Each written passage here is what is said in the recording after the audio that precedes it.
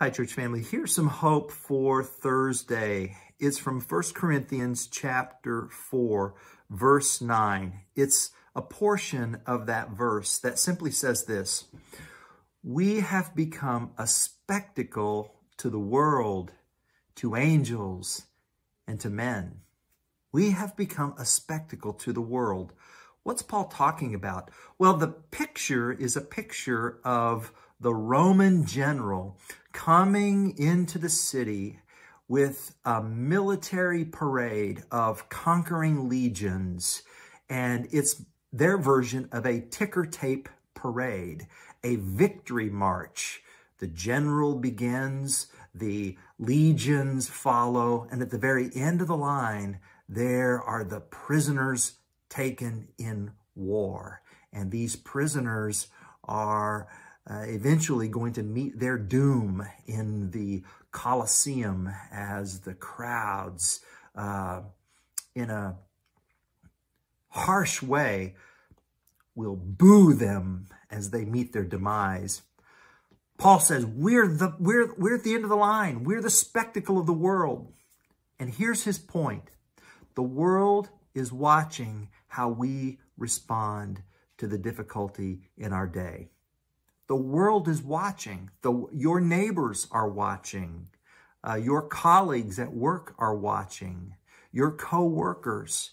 And I'll tell you who else is watching. Paul says, even the angels in heaven are watching to see how the redeemed, the forgiven, the justified, the heirs of the new heavens and the new earth, how will these who are new creation in Christ respond to the most difficult, trying, death-like times in their day?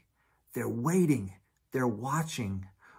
How will these redeemed show their faithfulness to the King? That's what Paul is saying. We're a spectacle. Are we going to be different than the world? Are we going to respond to the day's events differently than the world?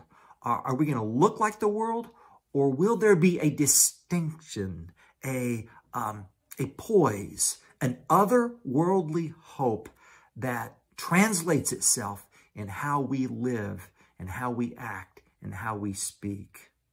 That's what Paul is saying here. We become a spectacle to the world, to angels, to all of humanity.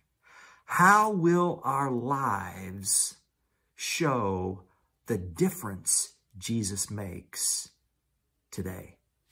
Heavenly Father, help us. Help us to live as a spiritually royal people in Christ. Help us to walk in dignity. Help us to respond in love. Help us to demonstrate to the world that there is a difference that Jesus makes by his power, for his glory and our good. And the church said, amen.